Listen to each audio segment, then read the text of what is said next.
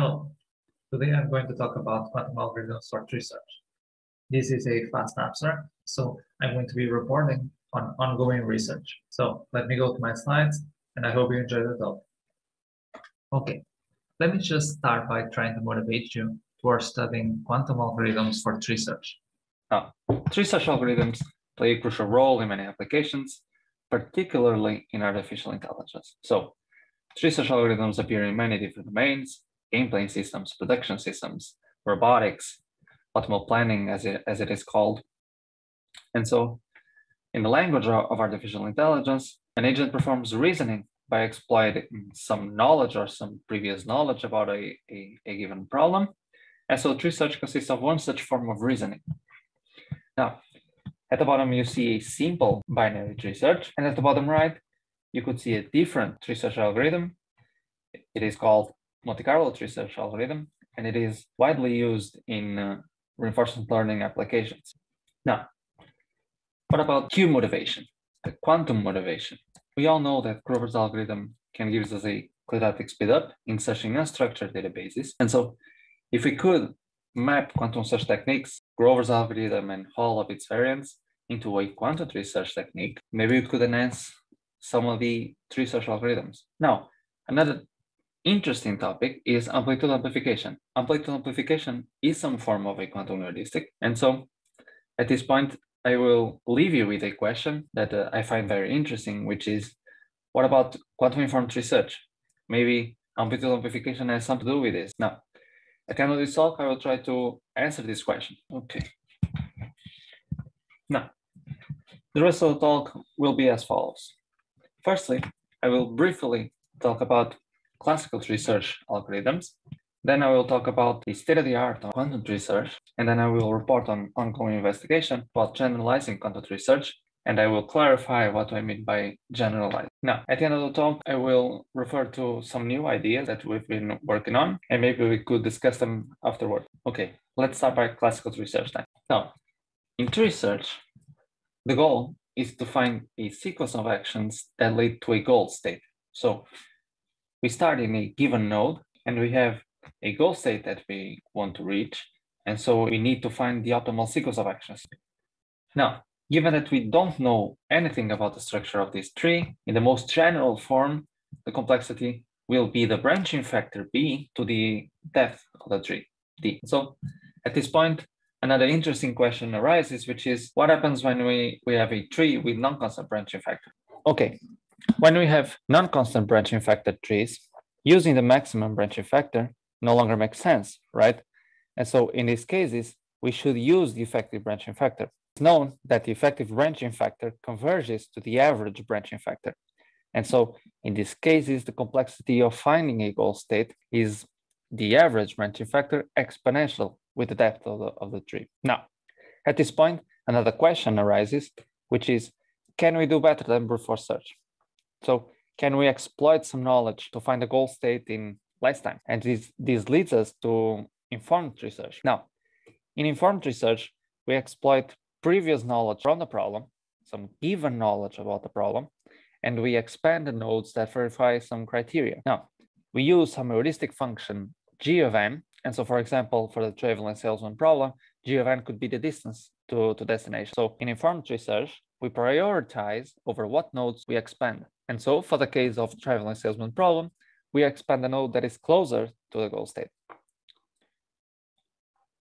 Now, in quantum research, the main difference is that the agent now has the ability to perform actions in superposition. And so what we need to do is to map an action into a quantum state. For the tree in the left, we see that we have a branching factor of 2, and so the quantum state that represents an action for the first level of the tree can be represented by the uniform superposition over action 0 and 1. Now, the quantum state A0 represents the uniform superposition over all possible actions to take at level 1 of the tree. But in general, we want to be able to run over all possible paths of the tree. And so we can add multiple quantum registers for different actions. And so we can build the quantum state A that will be the tensor product between all possible actions. Now, at this point, to discover the optimal sequence of action to reach the goal state, we're basically in the same paradigm as in the original Grover's algorithm. And so we just need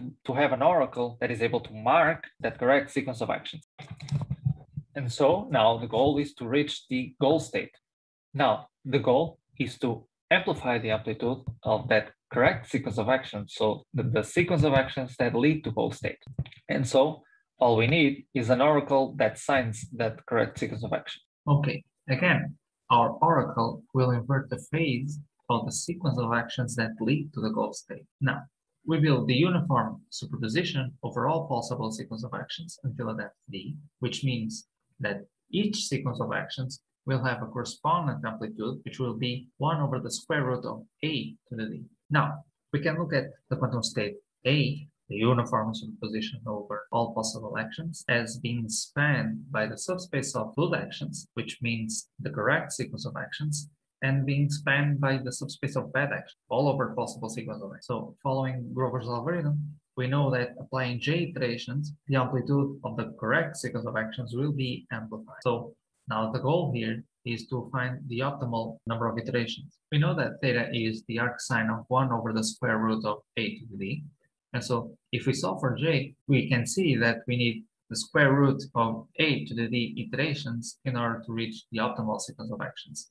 And so the square root gives us a quadratic speedup compared to the class counterpart. Now, an interesting question arises, which is what happens when we have non-constant branching factor trees? When we have non-constant branching factor trees, we know that the effective branching factor converges to the average branching factor. However, in the quantum setting, we cannot use the average branching factor. We must use the maximum branching factor always, because we don't have a way of distinguishing what action should we take at what state. And it turns out that Grover's algorithm can no longer guarantee a quadratic speedup in all cases. Specifically, when the average branching factor is greater than half of the number of superposition terms, then Grover's algorithm provides a speedup, and in the opposite direction, Grover's algorithm can no longer provide a speedup. Now, let's talk about generalizing quantum research. Now, by generalizing, we mean that we need to use Grover's algorithm to provide a speedup for all non-constant branching factor trees.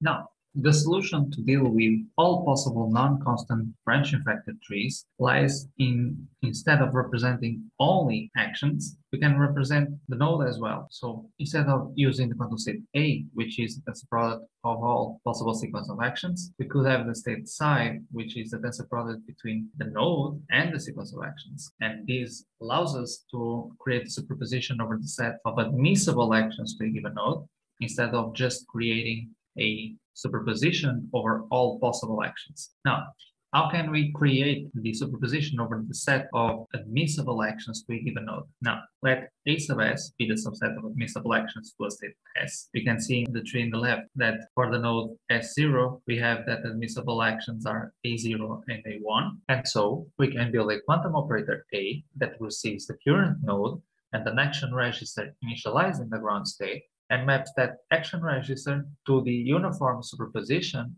over the set of admissible actions conditioned on the current node. Now, once we have a quantum operator that prepares the superposition over the edges of the tree, we need a new operator S that acts as a state transition operator.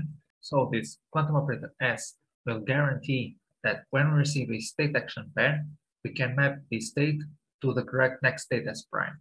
And so, interleaving A and S for a depth D, we can create a superposition over all paths until depth D. And now we just play the same game as before, right? Just need to build an oracle that inverts the phase of the quantum state as the correct goal state, and then apply j iterations of the Grover's algorithm in order to amplify the amplitude of sequence of actions that lead to the goal state. And once we solve for j, we find that we need the square root of the average branching factor to the d in order to reach the optimal sequence of actions that lead to the goal state. And so, this way, we have a quantum algorithm that solves quadratically faster for the optimal sequence of actions in any type of branching factor tree.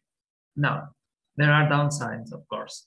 So, the first downside is that we need to double the number of qubits needed compared to the first quantum approach. And the second one is that the quantum operators, A and S, are controlled operations. And so this means that the number of gates will increase exponentially in the number of qubits, and this could lead to a poor performance at least in the current state of the art of quantum computers.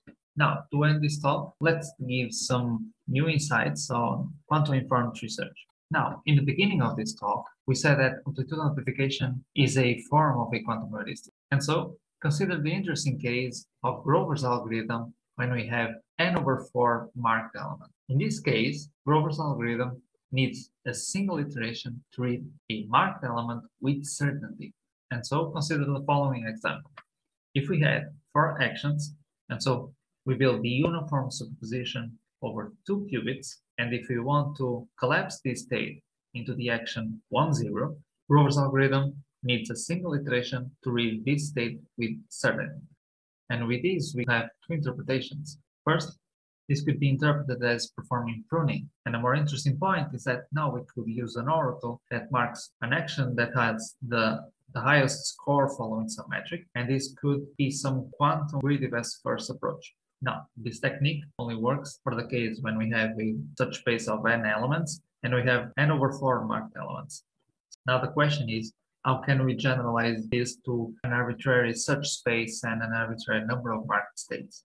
First of all, we could use an oracle to select 25% of the entire such space based on some magic, and then use a single Grover iteration, collapse the quantum state, and see if we reach the optimal sequence of actions that lead to the goal state.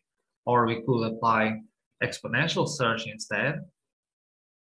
And more interesting, we could perform the same thing again. So we could recursively select 25% of the search space, and maybe this will give a recursive quantum search algorithm.